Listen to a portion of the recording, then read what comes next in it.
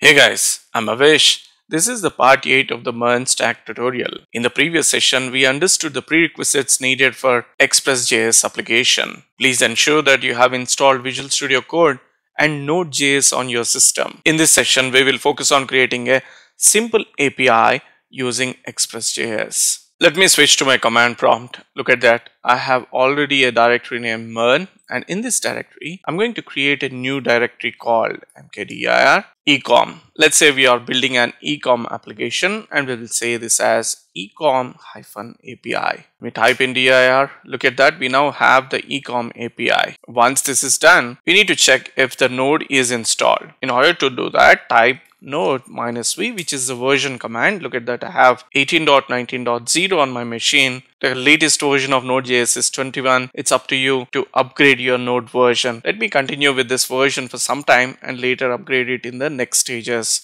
Let me also type and look at my npm version. Look at that, my npm version is 10.2.3. Let me now switch to the ecom API. cd ecom API, and let me type in dir. There's nothing in this directory. Using our npm command, let's install Express. We can do it in two ways. One is npm I, or we can type it as npm install space and type in as Express. This will install the Express framework, which includes the node modules and its dependencies related to Express. So let me type npm install Express. Notice that it has added 64 packages, and all of these packages are under a file called package.json file. We have not created the package.json file. However, this command will install Express by adding a new package.json if it is missing. Now let me type in dir. Look at that. We now have package.json file, package.log.json file,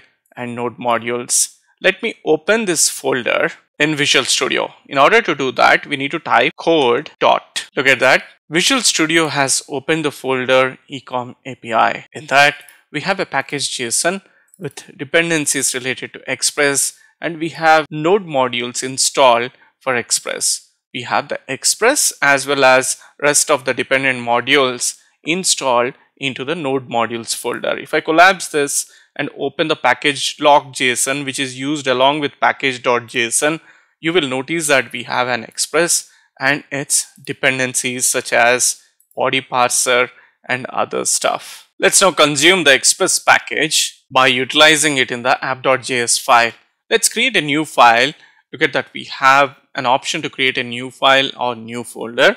Let me create a new file and add a file name called app.js, which is nothing but our application.js. Within this application.js, I will be adding constant express equal to require. In order to run this application, we require an Express module. After this, we have to add constant app equal to Express. That means we are creating an Express application. Let's run this on a port. So we'll create a port number 3000. This is the standard port where the Express applications will be running. I'll be using the same port. Now, in order to create an API, we need to type app.application.get. That means I'm creating my first API with a route. How do you do that? Put a slash, comma, for every request, comma, response, perform some operation. So in this case, I will just return a simple response.send. In this response, I'll say, this is my first API. Let me also say get API. Now, in order to make this API up and running, we need to add another command and call it as app.listen, which means we will ask our app to listen on the port number that we have created, and say that, your first application is running. We can use a console log to print out that this application is running. So I would say console log, say that example app listening at http://localhost:$, and we will add the dynamic value of port here. That's it. Our application will be up and running. Let me save this application. We can run this application in two ways. One, you can open the terminal within the Visual Studio. In order to open the terminal, you need to press Command J or Control J. which opens up the terminal here, which is similar to our command prompt, or you can type in Control J again, switch back to our command prompt here and call node. Since it is an Express is a node application, we will type in as app.js and press enter. Look at that, our application is now listening on port number 3000. Now that we have just one get API running in this app.js file, we can invoke this API using any browser.